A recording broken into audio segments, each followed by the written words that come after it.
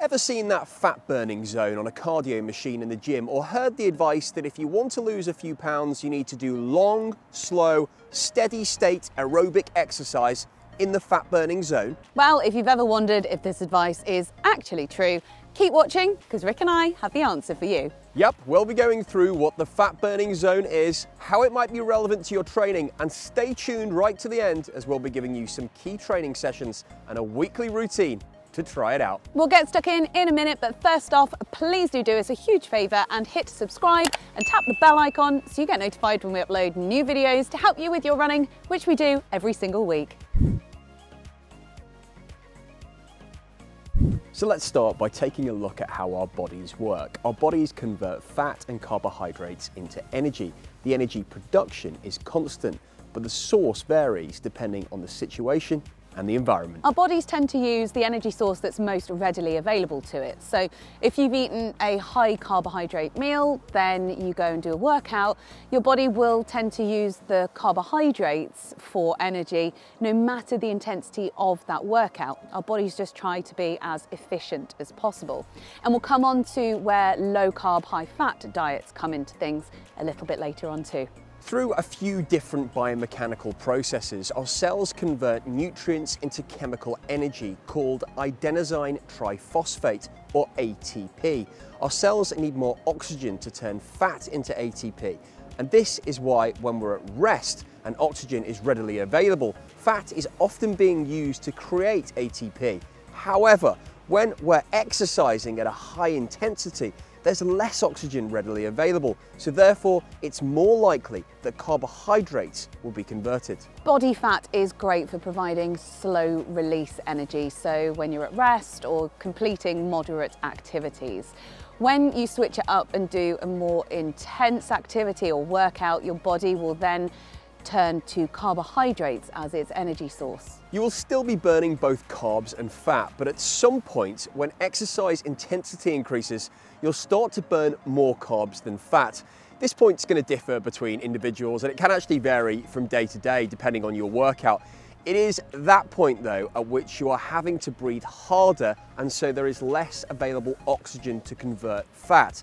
That is when your body will turn to carbohydrates to convert into energy. So this brings us on to the fat burning zone. What is the fat burning zone? Well, it's a concept that the body burns more fat when doing low intensity aerobic exercise than it does at higher intensities. Actually, it's the percentage that is greater, not total fat burned. The body does burn a greater percentage of fat at lower intensities than at higher intensities. That's because at lower intensities, the body may burn more than 50% of calories from fat, while at higher intensities, it may burn 35%. But, and it's a big one, at higher intensities, you burn way more total calories and more fat calories overall than you do at lower intensities. So if we look at the total calories burned, then high intensity activity is the clear winner. You might be in the fat burning zone while you're walking, meaning your body is using energy from fat rather than from carbohydrates. But with total calories burned, you will always burn more by running at a higher intensity than you will by walking at a lower intensity for the same amount of time. If you complete all your workouts in a fat burning zone at a lower intensity, you might be burning fat, but you will be burning fewer overall calories from fat than if you completed at a high intensity workout. There's also what's known as the afterburn effect. So while this is only a small factor, it's worth considering. So the afterburn effect is when after intense activity for the couple of days afterwards, your metabolism tends to increase. As we said, this isn't a massive deal and you might not even notice the effects, but it is another reason as to why high intensity exercise will likely lead to a higher calorie burn. So we're not saying to throw the fat burning zone out of the window and do all of your workouts at a high intensity. What we are saying is that if your exercise goal is specifically to burn fat, then variety is going to be your friend. So make sure that your week has a mixture of workouts at low, moderate and high intensity. Having a good balance will enable you to burn calories as well as look after yourself and avoid injury. Make sure you do allow yourself adequate time to rest after a high intensity workout, as your body will need time to recover.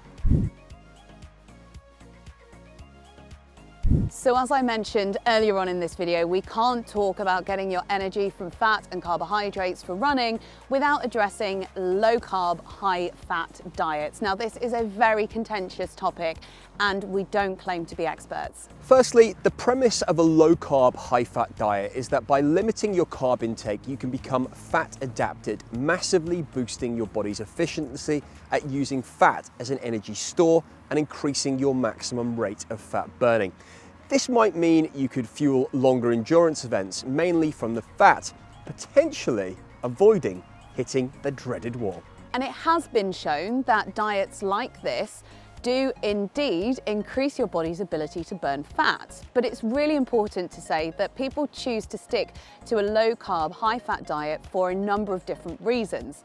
If your reason is purely performance-based and you're targeting an endurance event like a marathon or shorter, then the evidence might not be there to back that up. A recent study looking at elite race walkers in Australia showed that whilst athletes doubled their fat burning capability, they became less efficient. They needed 7% more oxygen at their 20-kilometre pace, which is roughly 80 to 90 minutes. They needed 6% more oxygen at their 50-kilometre pace, which is somewhere inside 4 hours. This was the second study by the same group showing the same results as well. But it has been criticised for various perceived shortcomings. So this doesn't necessarily rule out low carb, high fat diets for ultra events or similar where you're running at a low intensity. And if you're not solely basing your choice on performance, then there are benefits to low carb, high fat diets because maybe you don't want to be reliant on carb-rich, sugary energy gels, for example, whilst running a marathon. Anyway, this is a whole video in itself. We had to mention it within this one, but now on to key workouts.